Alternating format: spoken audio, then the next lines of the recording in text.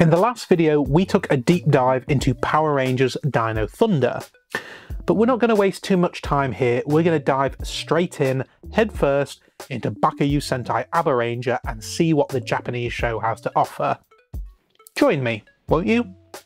We start with the Black Ranger riding a Raptor Zord through a desert-like area, although straight away we get a fully CG rendered Ranger mixed in with practical effects. A portal opens up and a battle ensues, but an alien ship, along with the Black Ranger's cargo, is pulled through. We then switch to a museum where a mechanised dinosaur bursts through the walls and scares the night watchman half to death. Add Jurassic Park 2 vibes to the list. But it's not the only one. Dinosaurs are attacking loads of areas of Tokyo, causing destruction in CG reminiscent of the original 1995 Power Rangers movie, although again they do also mix in practical effects as well. The Black Ranger lands after making his trip through the portal, making reference to this being another Earth, suggesting he's now in a different dimension. He recognises the Tyrannomech, but isn't able to bring it under control. Well yeah, that's what I've been saying. We get glimpses of a few characters, who we can assume are going to be our new Rangers, as well as an older guy, each oddly hearing a distant voice. The dinosaurs continue to rampage, with evacuations of apartment buildings, but the voices they're hearing are the voices of the dinosaurs themselves crying out for help. The Black Ranger continues to search for great warriors who have dino guts. I guess it could be the equivalent of blood of a dino warrior or a dino warrior's heart, but nope, they say dino guts, so that's what we're going with. Two of the people who are able to hear the voices are led to the Black Ranger, or now as we know him, Asuka. Not that one. He tells them that the enemy are using the dinosaurs to cause destruction, but that's not true to their hearts, assuming they're not just mechanical, that is. We're introduced to Emi and Ryunsky, which inevitably I'm going to be mispronouncing, but thankfully Emi shortens it to just Ski, so that's what I'll be calling him. Emi is to be our new Yellow Ranger, and Ski, despite his age, is to be our new Blue Ranger. So, there's hope for us all still. Meanwhile, on the alien ship, or should I say the Evolian ship, we get a glimpse of a character we would know as Zeltrax. He briefly monologues about the motivation for him to destroy the Earth, as this somehow leads them onto a path of prosperity. But alas, Emi and Ski aren't able to handle the power that being a Ranger brings, so we're introduced to Yukito and Ranru, both of whom are able to take back control of the Zords. I'll use the word Zords, but obviously that's the American word for them. Now, although Emi and Ski can't become Rangers, at one point Emi sort of becomes an honorary Ranger, claiming that she's the Pink Ranger, although that's just a homemade costume in an episode where she tries to convince her parents that she can't move away. Incidentally, seeing as she doesn't have a dinosaur, she ends up adopting the pig, a reference to when she does actually try to make herself transform, but ends up turning herself into a pig. But an interesting difference is that in this version, the morphers act as a means of communicating with the Zords beyond just talking to them. The Zords are actually able to talk back. The Evolian is apparently wearing the armour of Asuka's people, although he's supposedly not one of them, suggesting that Asuka's people, back in the other dimension, have all been killed.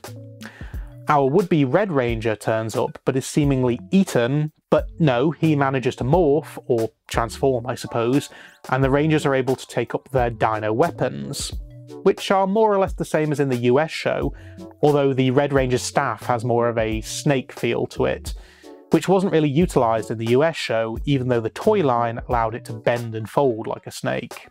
The Rangers can also power themselves up like in the US show, but to do so they have to get angry and tap into their dinosaur instincts.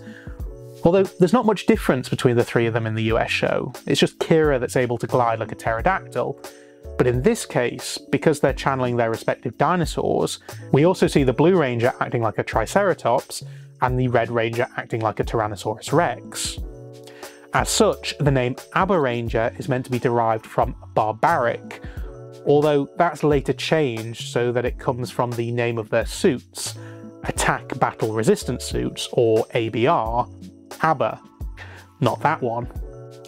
But also the word abare in Japanese supposedly means rampage, as we learn from the opening theme.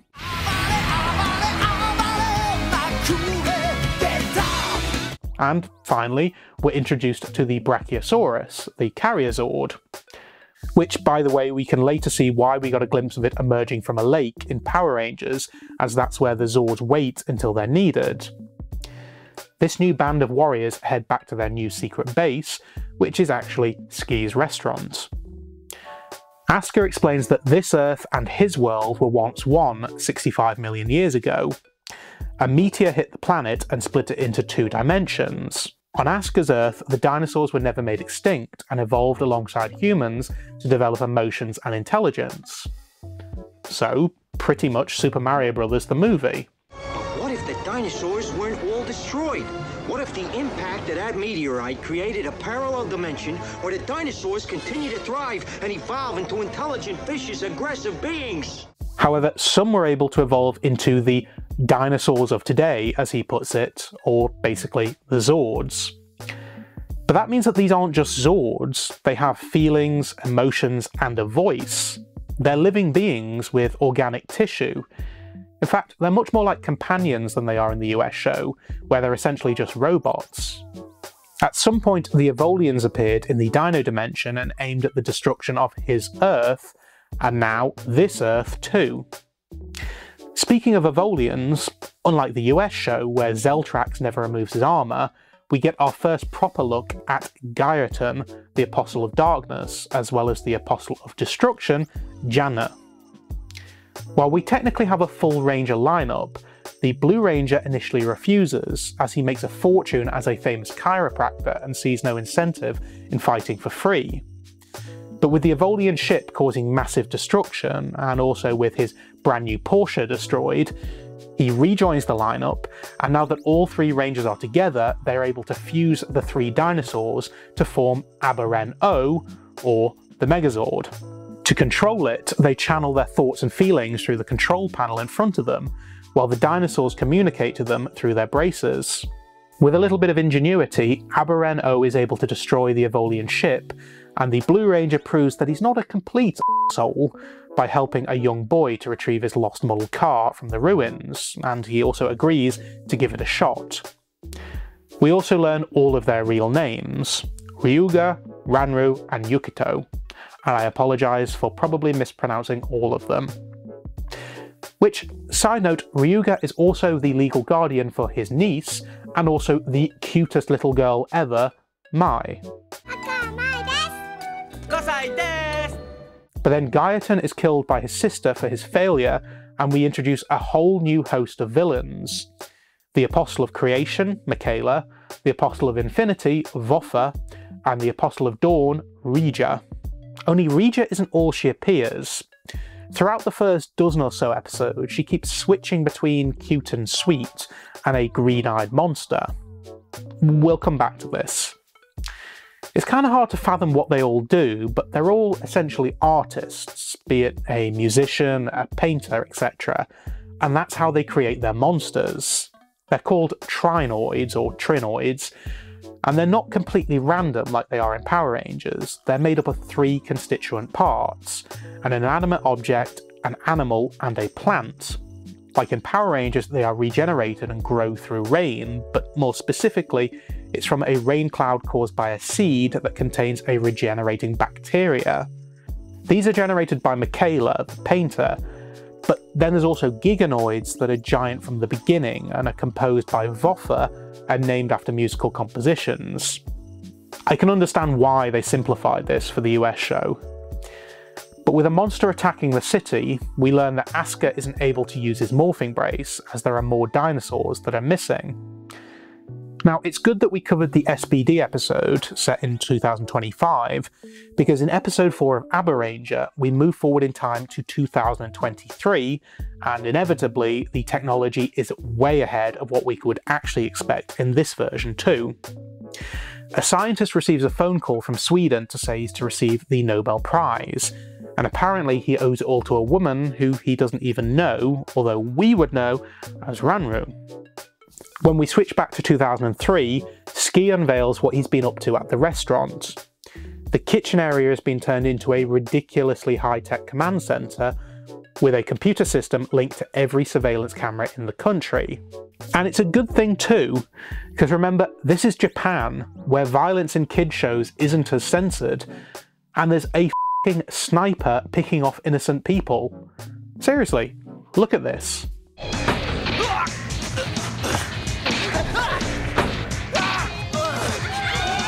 Anyway, it's a relatively nothing episode, but it ends with Ranru coming up with a concept for how the monster is able to fly, and that somehow helps our would-be Nobel Prize winner in the future. And so it highlights that Ranru is in fact a genius, something that had already been hinted at, but actually gets dropped for the majority of the season. And actually, this doesn't involve time travel at all, but I mention it because the tech is still more advanced than we could expect for 20 years after this is set, and 1 year from now. But then again, I guess an instant video chat from Sweden to Japan is easy enough these days, so at least they do a better job of it than Power Rangers did. It also introduces the rideable raptors, which are utilised a lot more than in the US show, with more fleshed out sequences. Well, not flesh, but CG. You know what I mean. Now, not that it has anything to do with the comparisons with the US show, but episode 5 features Yukito using his chiropractic skills on a Formula 4 driver who was injured in a crash. So it seems only appropriate to juxtapose that with footage of me also crashing in Formula 4. And of course, how can we resist?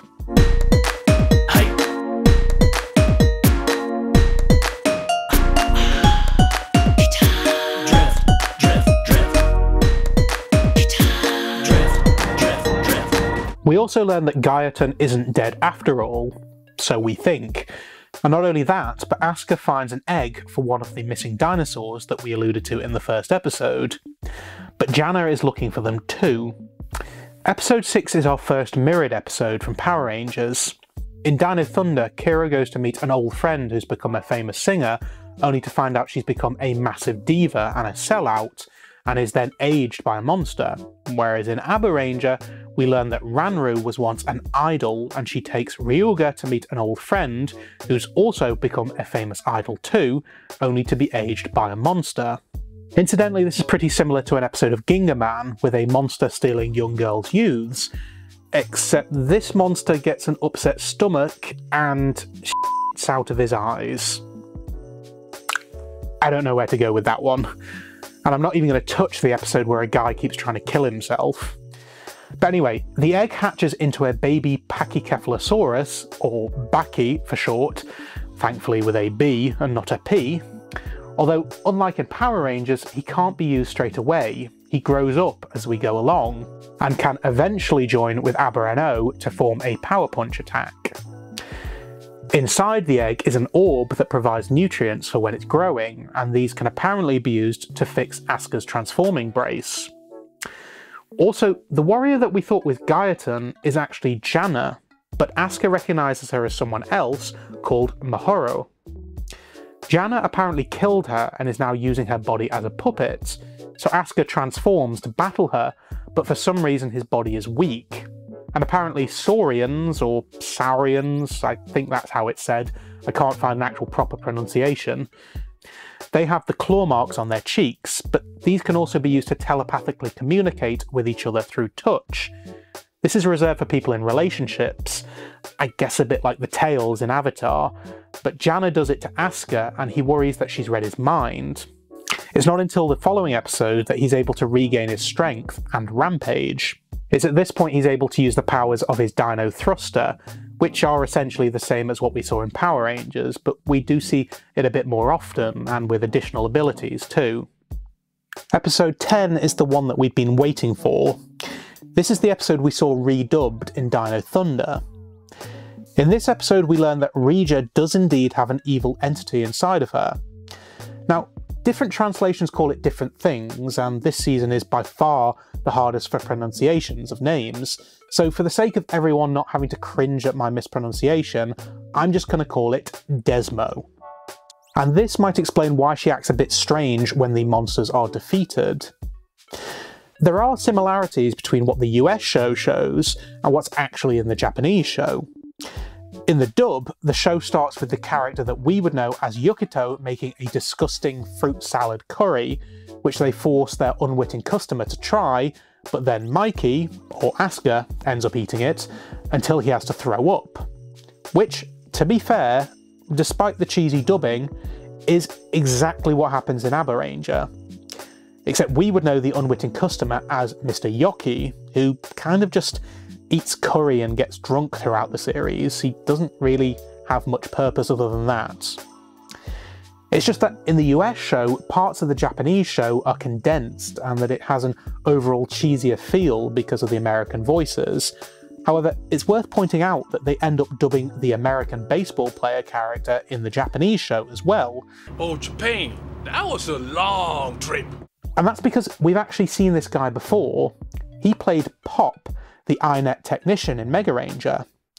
I pointed out then that it's weird that we have this more Western looking character that gets dubbed over in English anyway, but the reason is because he's not actually American at all, he's Ghanaian, and presumably wasn't able to nail the accent. So actually, it sounds more natural than in the US show. But essentially the concept of this show is the same. A mushroom teddy bear cash machine monster turns up and gives everyone mushroom-shaped haircuts for the sole purpose of laughing at them. Meanwhile, Yukito gets to work fixing a pro baller's injured hip, and pretty much everything is the same. It's all about the mushroom wigs making everyone obsessed with money. Some small things are changed, but it's more so that it fits the timing of the show. So, yes, the American show did ham it up quite a lot, but this is just an objectively weird episode, even in its original form. And the point of the US show was to highlight how Japanese TV shows can appear strange to Western audiences on first appearance. Often people do see them as just over the top and silly, as it appeared in Power Rangers. The moral of the episode was to realise that just because something might seem strange to you at first, doesn't mean it's not good. Which is kind of the point of these videos as well, so I'd say they nailed it. And can we just reiterate how cute Mai is?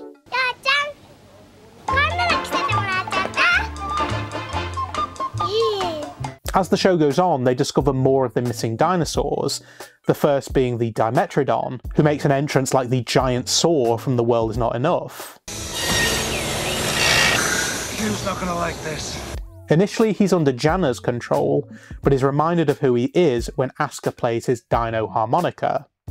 And again, as in the US show, he's able to combine with Abaranger as another weapon.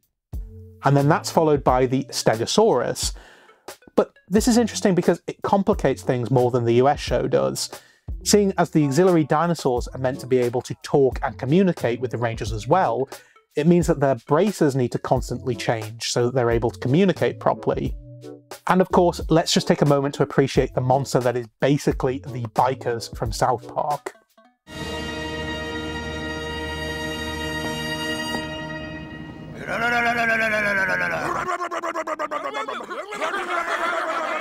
Throughout the show, Janna is haunted by a girl that looks just like Regia, although the significance of this doesn't become apparent until much later. In episode 17, we start to learn what happened to Asuka on Dino Earth. He grew up in a war zone with the Evolians conquering the planet. Much of the first half of the season is him recovering from memories attached to his past life. But also we're introduced to our White Ranger. Although technically he's not called the White Ranger, it's more like the Killer Ranger, or Abaranger Killer. Although, interestingly, in the South Korean dub of Abaranger, he is called Dino White. We then get a flashback to the day when the dinosaurs were first transported to this Earth. While they were running riot, the Abaranger Killer was transfixed. He'd grown tired of his life as a surgeon, but he's also able to hear the dinosaurs call for help. He rushes to their aid, but Ranru and Yukito beat him to it. Only he's disappointed that they turn good, and jealous that Ryuga is chosen to yield the powers of the dinosaur over him. But when the Evolian ship was destroyed by Abaranger, another transformer and egg fell to the ground. Although initially he's unable to handle the power, a little bit like Emi and Ski. So he watches from a distance until he's eventually able to control it and become Abaranger Killer, to a strength where he can have his fun destroying the other Rangers. Desmo orders Janna to go after him as it's too big a risk to have something that was once in their possession potentially used against them too. Only Asuka recognises Abaranger Killer as something else. He refers to him as Zero, as he wears the prototype brace that should have been destroyed as it was unstable. So I guess this is a little bit like the Silver Ranger in Mega Ranger, although rather than that just being the transformation failing, it has the potential to also cause an explosion powerful enough to destroy a whole city. And rather than wanting to destroy the Rangers, he just wants to be a Loki-style character causing mayhem through playing games. Janna tries to take the brace and egg from him, but little does she know that the egg is just about ready to hatch, but requires energy, or dino guts, from fighting the other Rangers. The reason why Zero is so strong is because the initial idea was to create one almighty warrior, but absolute power corrupts absolutely, so it was decided to have 4 Abarangers fighting rather than just one. But to partner the Ultimate Warrior, not that one, was also the Ultimate Partner, a dinosaur called Top Gala, a Tupuhuara, or a pterodactyloid. But before Top Gala hatches, we're introduced to the Parasaur, who explains that he landed on the other side of the world off the coast of Chile and has only just made it to Japan, and as such he talks in sort of a Mexican-esque accent and speaks in a mix of Japanese and Spanish. When Top Gala does finally hatch, he begins to grow almost instantly, and, as in Power Rangers, they're able to take control of the Stegosaurus. The 2 dinosaurs combine to form Killer O, although interestingly the Stegosaurus can still be heard resisting, and is actually able to free himself without the aid of the Rangers. Only he's seduced by the power, as he's only a small cog in Abaranger O, but he's a vital component in Killer O, so he returns to see what he can do on the other side. And in actual fact he ends up forming an even more powerful version of Killer O, which actually does the Rangers a favour by destroying an incredibly strong Giganoid. Whilst at the hospital recovering from his injuries, Ryuga discovers the identity of their new foe, a doctor called Makoto, who previously performed a life-saving operation on Ryuga. But Ryuga's attempts to bring him onto the side of good don't go down too well. And not only does he continue to be a Lone Ranger, no pun intended, but he also steals his own monster, whose name is almost impossible to pronounce because it's a Trinoid mashup, but the subtitles tend to call him Telefatsendile, so that's what I'll go with. He ends up becoming somewhat of a butler type and is also the comic relief for a lot of the series, and is also essentially my spirit animal when watching some of these seasons.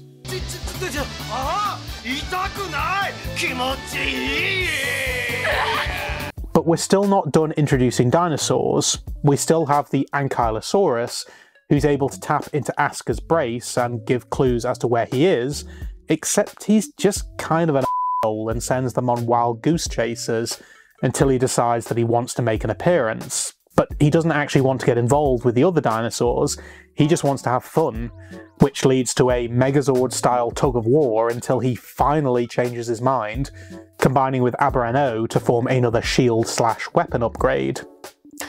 But Abaranger Killer continues to play games, taking control of other dinosaurs as the season goes on. And there's not a lot that the other Rangers can do about it, because fighting him risks the brace causing a devastating explosion. So at this point, Desmo realises that it might not be worth trying to battle 2 enemies at once. The Evolian's opportunity may come when the 2 eventually wear each other out. So much so that Michaela and Voffa end up killing time by visiting this version of Earth, an episode which just happens to include Yokota dressed as a high school girl, which, if that's what he wants to do. Not to mention the gratuitous upskirt shot, because Japan.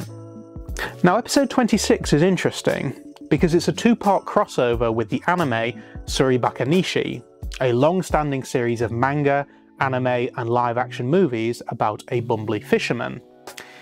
In the episode of Abaranger, Ryuga and Mai tune into an episode of Suribakanishi after a fishing trip of their own. Meanwhile, the Evolians make a monster based on the character from the show, the Fishing Fool, who captures people and traps them in his jar in the form of olives. It's not really important why it's olives, but at least in the Japanese show we kind of understand why, being that the trinoids are part plant. In the US show, they still use a TV fisherman from a kids show, but why the monster turns them into olives is completely unclear. In this episode, we also see a showdown between Jana, in the Saurian armour, and Abare Killer, as she's still pursuing the brace, only it starts to finally fail him. Essentially what we saw in Power Rangers as Zeltrax and the White Ranger fighting for position. Now, in creation of the monster, a dimensional door is opened, which starts affecting things in the TV show as well, with the fisherman's son, Koitaro, also being caught. So the anime starts speaking to the Rangers through the TV, breaking the fourth wall and saying that Koitaro is a big fan of the show as he watches each week. The father begs them to save Koitaro, so they set out in search of the monster, bringing the TV along as a means of communicating with Hama-chan. Just as it looks like they might lose the fight, Hama-chan crosses through the dimensional door, out of the TV and into the real world, or at least into the Abarangers world. He manages to hook the jar away from the monster so that they can destroy him without harming those that he has hostage. And then after the inevitable mecha battle, everyone is freed, including Koitaro, so they're able to return through the TV. How any of that is possible is left purposely ambiguous, but still a fun episode. Now, unfortunately, the anime episode is almost impossible to find in the West, and doesn't appear to be on DVD, VHS, or any other physical format. So, I had to VPN into a site in Japan to purchase a digital copy, despite not understanding what on earth I was doing, and having to somehow get around needing a Japanese address. Unfortunately, no subtitles exist for the show, not even in Japanese, never mind English. So, I hired an interpreter. Her name was Junko, lovely woman, born in Japan, now lives in London. But anyway, in the episode, the fish in Tokyo Bay aren't biting, and the rumour is that there's a monster that's been scaring them off. Seeing as he's not been able to go fishing, Hama-chan spends a rare Sunday morning at home and finds Koitaro obsessed with a show on TV called Abaranger. As a treat, they take him to see the live show, a bit like the Mighty Morphin Power Rangers show that toured the US in the early 90s. We'll get to that one. Back in work, both Hama-chan and his boss are exhausted because their kids insisted on playing Abarangers all weekend. Meanwhile, the CEO has accidentally promised that he will fix the problem in Tokyo Bay. While he doesn't necessarily believe that there is actually a monster, he asks Hama-chan if he will go out on a fishing boat and see if he can catch it. He does actually nearly capture the monster, but then the Abarangers turn up. Even though they're not meant to be real, they're just meant to be characters from a TV show. They then fight the monster, but when the boss is dragged into the water, the Fisherman Ranger appears. They agree to fight together and the boss is used as bait to lure the monster out. The Rangers then use their weapons to do away with him for good, but it turns out that it was all a dream. Hama-chan was just hit in the head trying to catch the fish and dreamt the whole thing about the Rangers. Whether the monster was real or not, we don't know, but either way, the fish return to Tokyo Bay.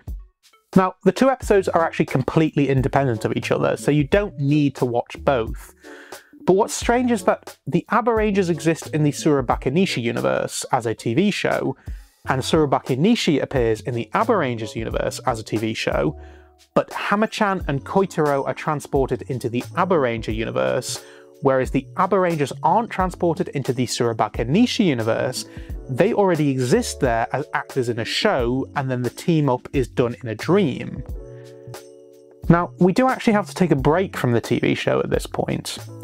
The reason being is that there's actually a short film that aired at some point in the summer of 2003. I'm not entirely sure where it fit within the schedule, but there's events that happen in the show, and it's important because there's something that appears later on which won't make sense without understanding what happens here first. A little bit like the sudden appearance of Interpol in the Japanese Spider-Man series. The movie starts showing Dino Earth 15 years in the past. A terrible blizzard had been encapsulating everything in a deep freeze, brought about by some evil dinosaurs. But a princess poured her life force into a sword which sealed them away, along with herself, to protect all of Dino Earth's inhabitants. The story fascinates a young boy called Asuka. Not that one. That one. We then switch to the Antarctic on our Earth in the present day, and some of the finest voiceover work I've ever heard in my life. That must be the iceberg that appeared half a year ago. Yeah, that's it. Regardless, the iceberg breaks and the evil dinosaurs foretold in the story break free. I have no idea why they're on this Earth and not Dino Earth though. It's later explained that the Evolians sent the iceberg to this Earth 6 months ago, but not explained why they did that. It's just kind of accepted, so they're here now. But anyway, while the Rangers are all enjoying a summer vacation, they're approached by someone who has saurian claw marks on her face.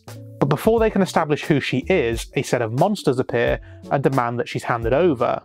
A lot of information is thrown at us in the next minute or so, but essentially, this is a hexanoid monster, as it's made up of 6 things, not 3. One of those things is a bikini, so with a wave of her hand, everyone is magically wearing a bikini.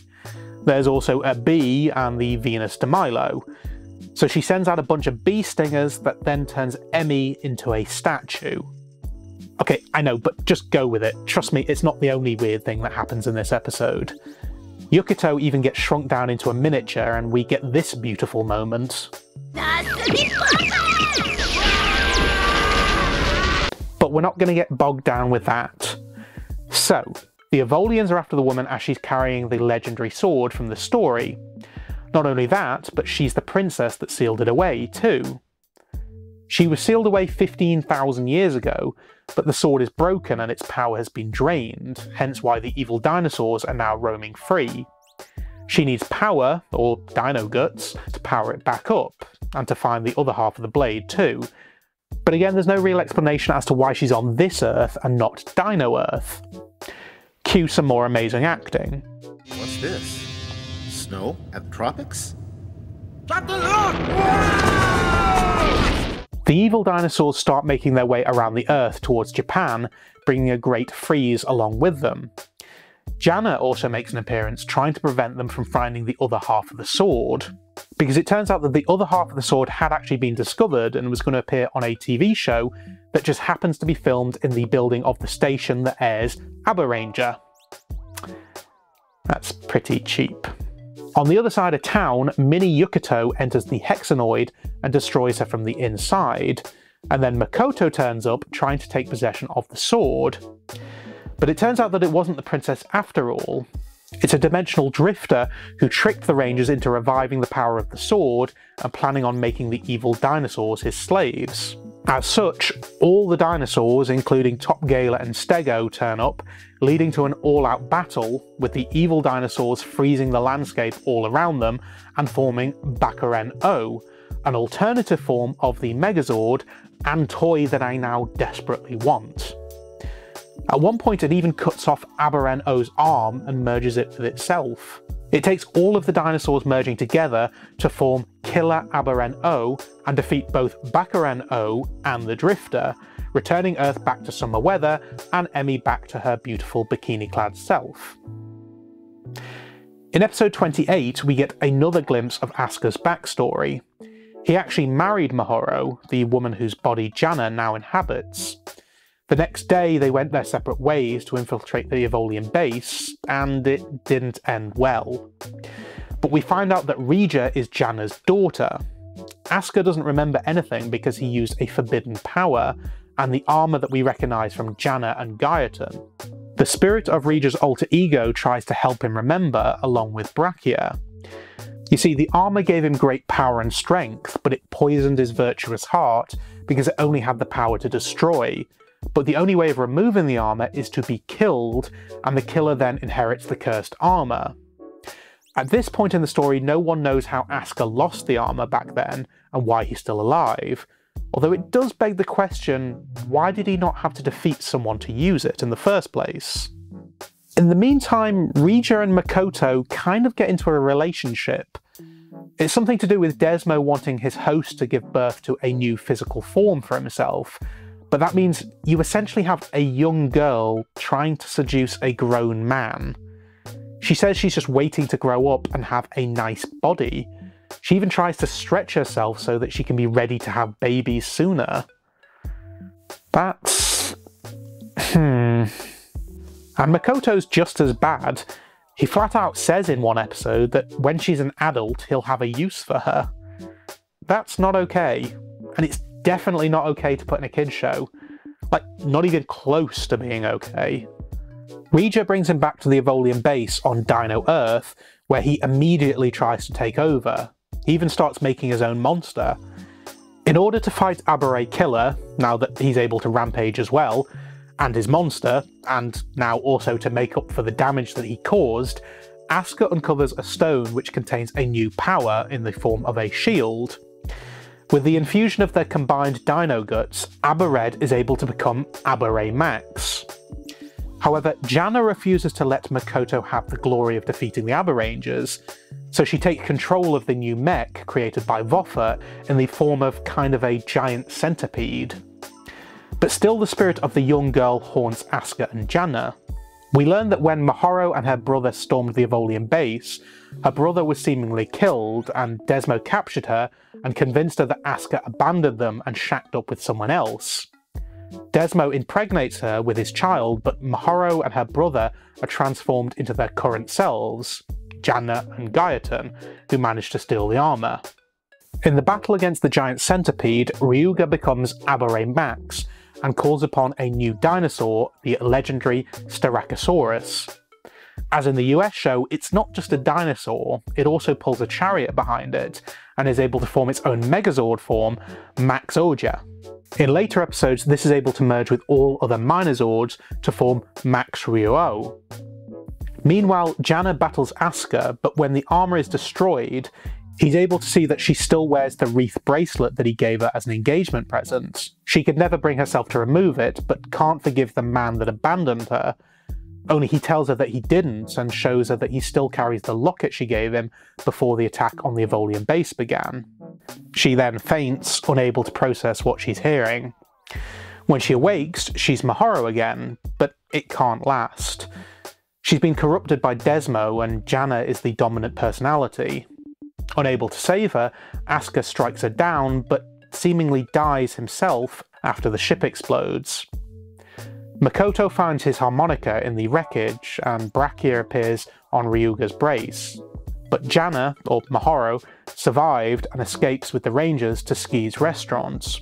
Not only that, but Desmo makes an appearance, clearly not satisfied with Rija's choice of suitor, threatening that when he returns, Makoto will meet his end. Back at the restaurant, Mahoro struggles to remember anything that's happened to her. She doesn't even remember who she is. Asuka also returns, seemingly having survived the explosion by donning the Saurian armour. Presumably he was able to do so because technically Janna was killed, even though Mahoro wasn't, but it's clearly corrupted his mind again, if indeed it is him, because at this point we're not so sure. In episode 37, the spirit of the young girl we saw leaves Rija, and the girl that's left behind suddenly transforms into an adult, who renames herself Rijul. Well, technically I think it's Rijel, but most texts refer to her as Rijul, so that's what I'll be going with. The young girl is able to free herself, and initially inhabits Mai, but then eventually starts haunting the restaurant. However, as we go on, she just then becomes another member of the team. In the same episode that Emmy becomes the honorary Pink Ranger, Asuka returns proper and Mahoro's memories begin to return too, but he's still struggling with the effect of the armour. He tries to run but is ambushed by Abare Killer, only the power of the armour is too strong. Mahoro tells Asuka that she remembers, but he's not really Asuka anymore. The most that he's able to do is refrain from killing her, cutting her engagement band. Only as a result of that, she goes to Makoto and asks him to allow her to return to the form of Janna, promising he can have the final blow in the battle against Asuka, meaning that the armour would pass to him. One touch of the Desmo tree, and she's Jana again, and Makoto has no time for Rajul being jealous. The Rangers try to break the power of the armour by playing Asuka's Dino harmonica to him. It nearly works, but the power is still too strong. So at this point in the story, the Rangers actually seem quite weak. Rajul is extremely powerful, Jana has returned, Abare Killer is as strong as ever, and Asuka is rampaging in the strongest armour of all. As such, they summon as much Dino Guts power as they can to rip through a monster, but not before Asuka is defeated and the armour leaves him, meaning that Makoto is now able to possess the Armour of Darkness, only it fails him. We don't really know why, but Jana assumes that Asuka's Dino Guts must have somehow contained its power. But Mahoro still exists within Jana. During the battle, their claw marks touched, and Asuka was able to see that Mahoro sacrificed them being together in order to save him from the armour. She'd become Jana again in order to free him and destroy the armour, but she's actually split.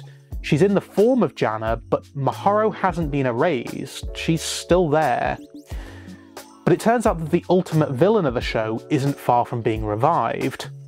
Ever since Rija transformed into Rajul, Desmo hasn't really been showing himself. But in the Christmas episode, we find out that there is actually another form. Because when the Earth split into Dino Earth and what the Evolians call Another Earth, the meteor that caused it contained Desmo. As such, he too was split into two forms. So somewhere on our Earth is a human that is possessed by Desmo, just as Rija was, or still is. Can you guess who that person is? But seeing as this is getting incredibly complicated, before we move on, it is imperative that we remind ourselves that Mai is just impossibly cute.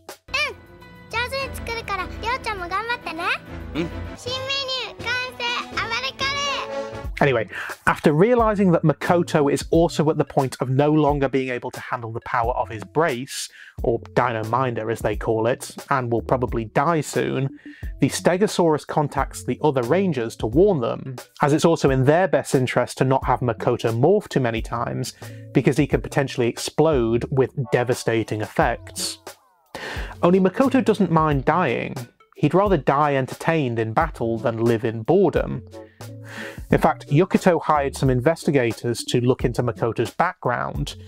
Ever since he was a child, he excelled at everything that he did, so found life boring and without challenge.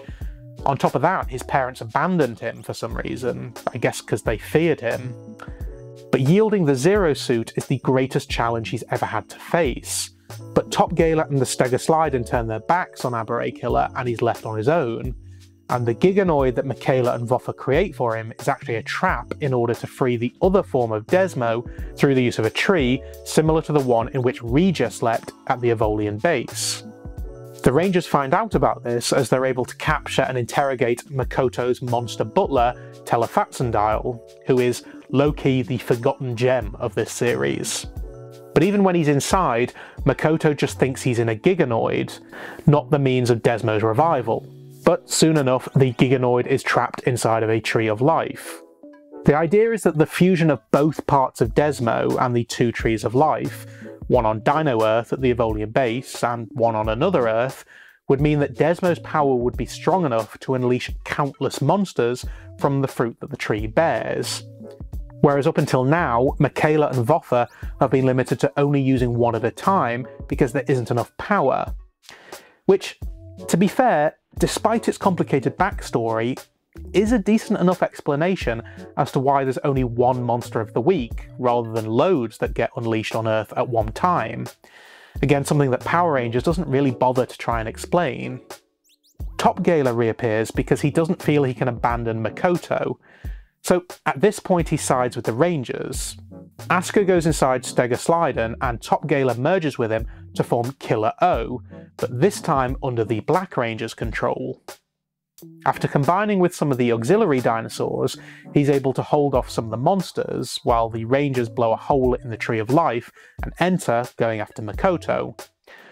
But Desmo has already begun to be revived, with roots sprouting throughout the world, and Makoto under his control. Ryoga is able to reach Makoto because he still refuses to kill the man that saved his life, despite it potentially meaning that the world could be destroyed. He convinces him that the malice inside of him was Desmo all along, and Rajul even turns up to confirm it because she actually really loves him. She's still evil and still wants him to do evil too, but she can't face sacrificing him. So, I guess love conquers all. Filled with rage at being used as a pawn, Makoto transforms one more time and escapes the tree with Top Gala, thwarting Desmo's return. While he has no intention of becoming good, he agrees to fight alongside the Rangers, and Top Gala even merges with Abareno to form Grand Abareno, with all 5 Rangers inside, which is like Killer Abareno, but more. There's just so many different forms of Zord in this show, but I kind of like it now. I think in Power Rangers I had a problem with it because they started to feel like just throwaway gadgets, just accessories to Megazord. But in Abaranger, we've had 43 episodes of developing each dinosaur's individual personalities, rather than just being robots, and they are all different, and they're used in more variations than they are in Power Rangers 2, so you really understand and appreciated why each thing is doing what it's doing, even though it's incredibly hard to summarize it all. But of course, this isn't the end. Desmo's other form inside of Rajul is reawakened when he senses his other half.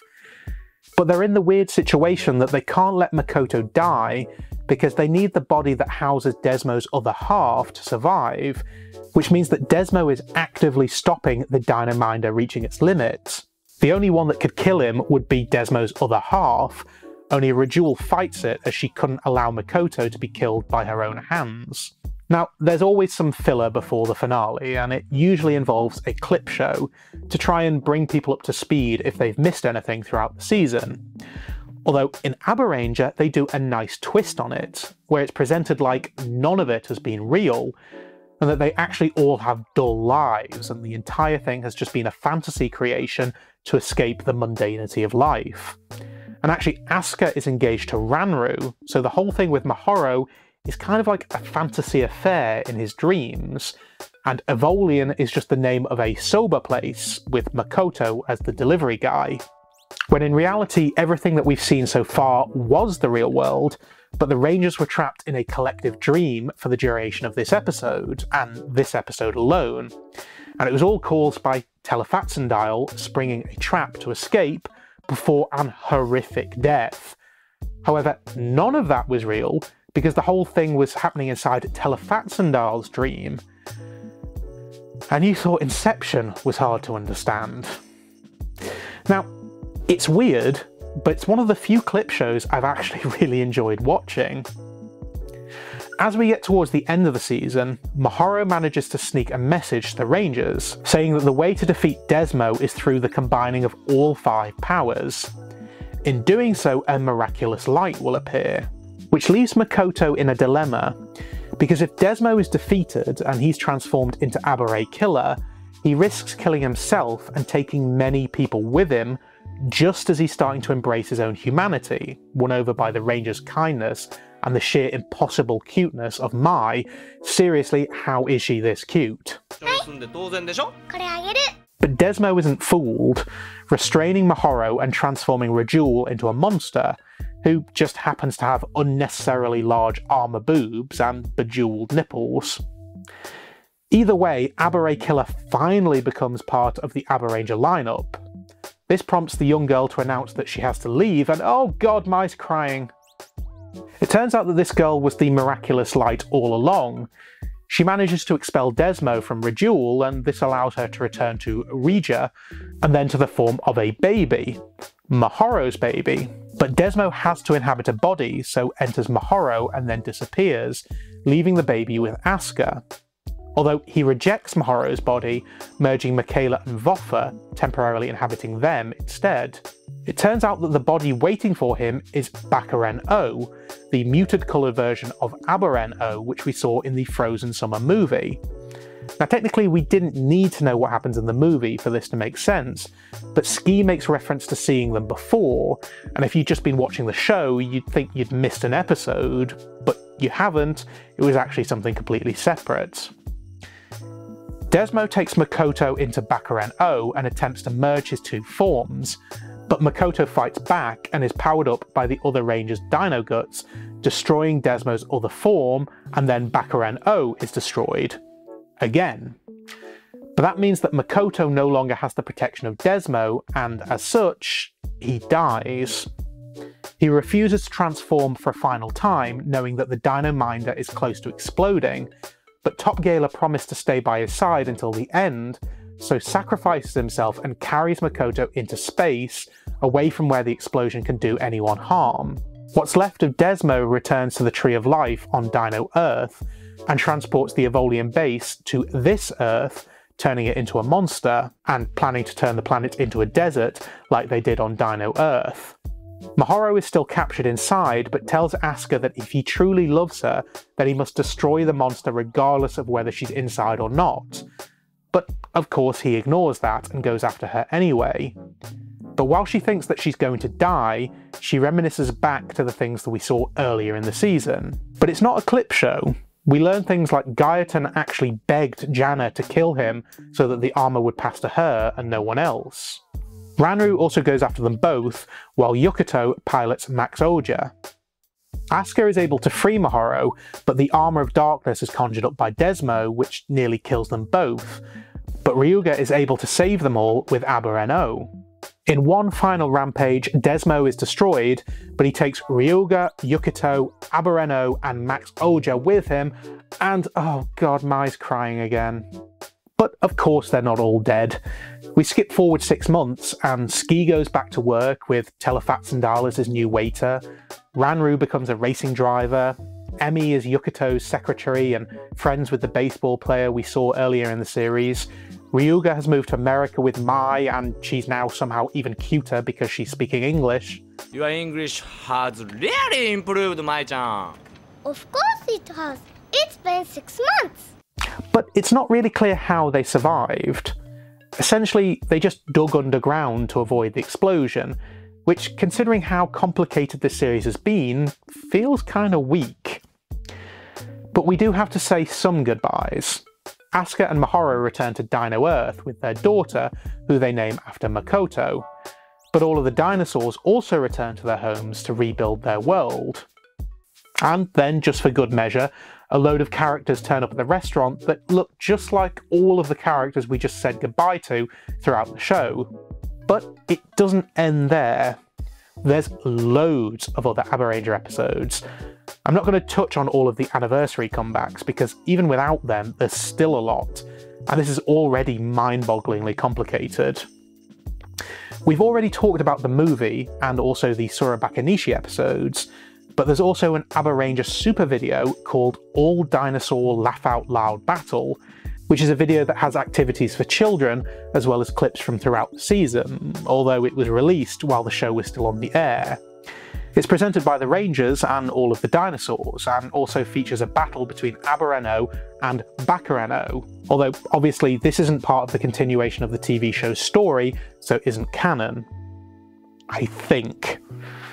And then there's also the Dino Guts video, which is a fourth wall breaking episode which gives an overview of the Rangers' powers, abilities and weapons.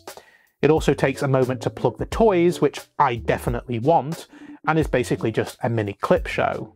Then there's the spoken word drama CD, the Dino Guts CD, but even after all of that, there's still 2 crossovers, one with the season before and after Abaranger. The first is a crossover with Ninpu Sentai Hurricaneger, the season that came before Abaranger, and is set relatively late in the season of Abaranger. Ski and Emi are alerted to a Giganoid, and the Rangers go to investigate, forming Abaranger and Max Ryuo. But of course they're not Giganoids, they're the mechs from Hurricaneger, although they are being controlled by someone other than the Rangers. They identify themselves as apostles, as in Abaranger, but they're not apostles of Desmo, and they're not Saurians either. They're Hurricaneger villains that now have seemingly become Evolians. Following an explosion in that series, they are sent hurtling into another dimension, arriving in Dino Earth. The Evolians gifted them with a jewel that was able to seal away an infernal king called Iga on Dino Earth. They break the jewel to release him, where he begins to rampage, which brings the Hurricane Rangers back to their aid, but the Rangers are all stepping on each other's toes. Iga then sends out multiple versions of himself to do his bidding, who are even able to block their ability to transform. But after they learn to work together, the two teams of Rangers manage to defeat the copies. The rest of the Evolians turn up to back up the original Iga, which leads to the epic crossover morph sequence and the combination of powers, some of which are a bit questionable, but either way, the inevitable mech fight follows, along with more characters from Hurricaneger until Iga is defeated and everyone does the Abaranger dance. And then after that, there's also the crossover with Bakuryuu Sentai Abaranger, which is the equivalent of our Power Rangers crossover with SBD, although there's not the same time travel element as in Power Rangers. The Deca Rangers are called to an emergency as the Abarangers are supposedly rampaging downtown. They're chasing a Raven, but end up arrested and taken to the Deca Ranger base, where they too have a canine commander, but the costume is much closer to something out of a furry's wet dream than in the US show. And that's even before Yukato gets him half naked and starts cracking his back. The Raven is actually a shape-shifting monster, and the Rangers must work together to defeat him. What's interesting is that all of a sudden they bring back the idea that Ranru is a genius that they seem to drop pretty quickly and never really brought up again until this moment. But it forms quite an important part of this episode, with Ranru breaking out all sorts of tech that we haven't seen before. The monster is supposed to be one of Michaela's Trinoids, but they mix in the monsters from Deca Ranger as well, breaking the fourth wall a little bit when they consult a book on Abaranger to read about how Trinoids function. They head out to meet Ski, whose curry place is now a franchise with a huge skyrise headquarters, and it's also mentioned that Mai has been scouted by Hollywood as a child actress because of course she has, she's impossibly cute. Only Ski is no longer the owner. Telefatsendal has taken over and is now his boss and president of the company, because, like I mentioned, he's one of the best characters from the show. He had a jewel in his office that contained the monster, but it was recently stolen. A monster then turns up and steals some more items from his office, but this time to revive who else but Desmo. Various battles break out, eventually prompting Asuka to return from Dino Earth and join the fight. And they do actually bother to explain how he got back, which is not something you expect from a show like this. But throughout the Abaranger season, the means of transporting from Dino Earth to our Earth is usually through a kiss from Rija.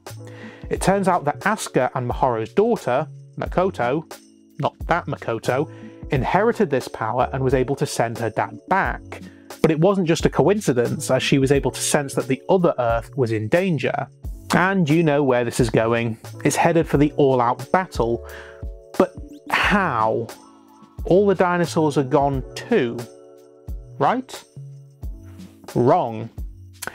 Top Gala turns up, despite us thinking he'd been blown up with Makoto, and then Makoto turns up too, but they do explain it.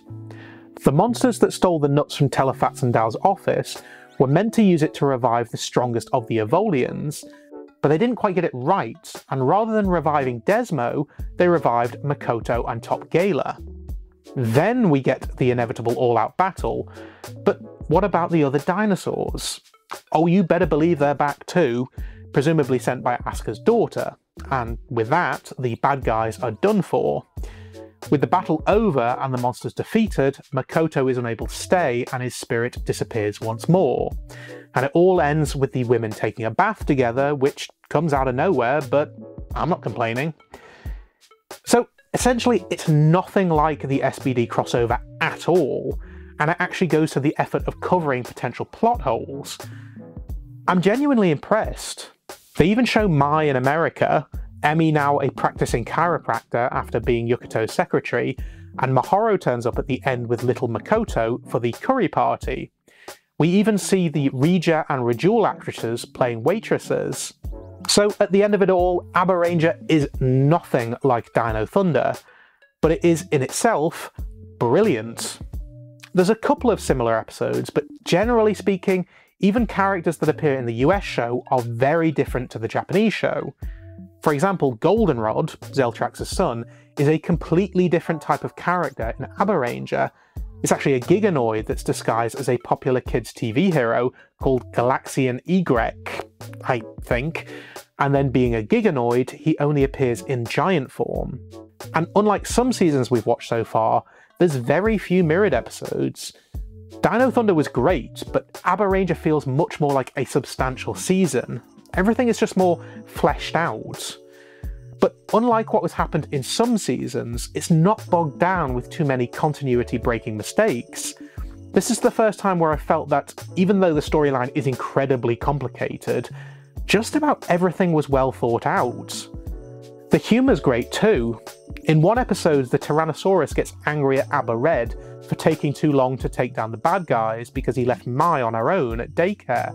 So he takes matters into his own hands, picking him up and flinging him all the way across town to meet her, knocking down a bunch of dominoes in the process.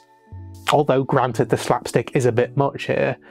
But there's other things like the pterodactyl going missing, and when they try to form Abareno, she's not there, so they fight with another form of Abareno that they just call Abaren Almost. Which I don't know if that's the official name or that's just what the translator came up with, but either way that's just objectively brilliant. And then there's the New Year's episode where the humans are all feasting and the dinosaurs are all playing board games, arguing with each other while Telefatsendal gets drunk on sake. It's just charming. It's silly and childish in parts, but it's not overdone. There's also an episode where Ranru dresses up as a sexy police officer and then starts doing gymnastics, which has nothing to do with anything, I just wanted to bring it up. Hashtag you're welcome dads. At this point, I don't think I've seen a series of either Power Rangers or Super Sentai where individual Zords are utilised as much as they are in Abaranger. They get loads of screen time outside of the Megazord form. They all have their own personalities and they all talk with the Rangers constantly. They're not just mech that the Rangers can use, they're teammates too. But what's interesting is that they have conversations amongst themselves as well, and the special effects are actually quite good considering what you're essentially watching at this point is just a bunch of hand puppets. These types of shot are also used when the dinosaurs talk to the Rangers, both via their communicators and also in the restaurant-cum command centre. I guess what better way to sell toys than have them be transforming robots, talking dinosaurs, and members of the team? I mean, there's even an episode where the Triceratops gets turned into a human after making a wish. But generally speaking, having so many practical effects also means that you're not as focused on the CG as you are in Power Rangers. One thing I did notice though is that there's very little emphasis on the grunts or putty-like characters in Abaranger. Dino Thunder has a mix of the Tyrannodrones and the Triptoids, the latter being Zeltrax's foot soldiers, but Abaranger only really has the Barmia soldiers, the equivalent of the Triptoids, and, well, they're rubbish, with the weird little gallop into battle. But honestly, you don't really see that much of them, especially compared to something like the Yatato in Gingaman or Putties in Mighty Morphin Power Rangers that make prominent appearances in just about every episode.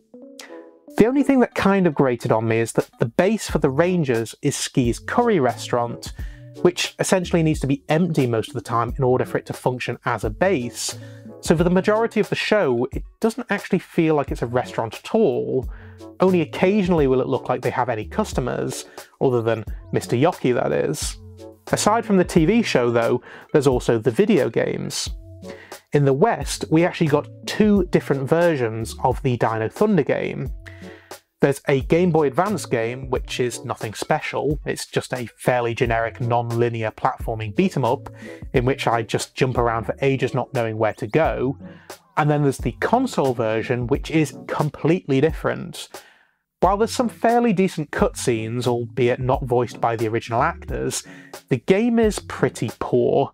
It's just a 3D platformer that's mostly set in a tar pit, and you only really use the Zords. I can just about stomach playing up until the point you have to play a Superman 64-like level in the Pterodactyl. There may be more to it, but I haven't got the patience to find out. Oddly though, there was no Abaranger game released for the current generation of consoles. Instead, like Mega Ranger, Japan got a Sega Pico exclusive. Unfortunately, I can't tell you too much about it because Sega Pico games are edutainment and very text-heavy Japanese. But not only that, you also require an actual cartridge with a book attachment to know what's going on. But as mentioned, the bottom line is, Dino Thunder and Abaranger are nothing alike. But they're both great seasons, possibly my new favourites. So absolutely give them some time, especially if you grew up with the original Mighty Morphin Dinosaurs as your era of Power Rangers. There's not a huge amount to compare with that season, but the US show does actually feel like a proper spiritual successor to that season. Now then, there's only one way to end this, isn't there?